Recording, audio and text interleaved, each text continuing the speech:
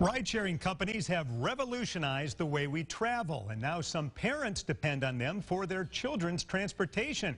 But should they? Here's News 5's Cherish Lombard. It's never been easier to get to where you need to go. Now, all you need is a phone and you can order a ride to pretty much anywhere. Some parents are also using this technology, ordering a ride for their kids to get from point A to point B. But according to Uber and Lyft's policies, that's not allowed. Now some drivers are turning kids away when they show up and see them waiting for a ride. My personal policy is I am not doing it.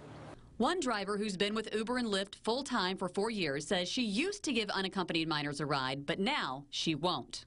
Parents can't and shouldn't be putting their minor child, whether it be high school age or down to junior high, and I've seen elementary school children be put in cars by themselves.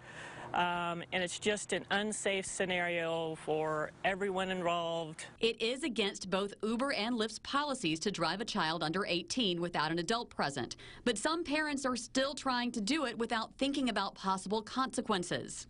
Some drivers fear insurance companies might use that gray area against them and refuse to pay for repairs to their car if they're involved in a crash. Accidents happen all the time. I avert tragedy just about every day, just driving. And your Uber car could get hit at any time. Now think about this. Your kid was in that car. You've broken terms of service having your child in that car. I, as a driver, have broken terms of service.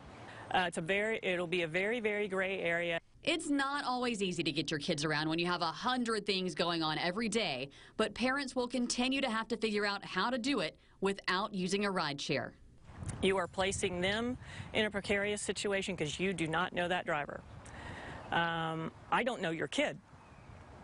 So it's just a situation that can go sideways very quickly.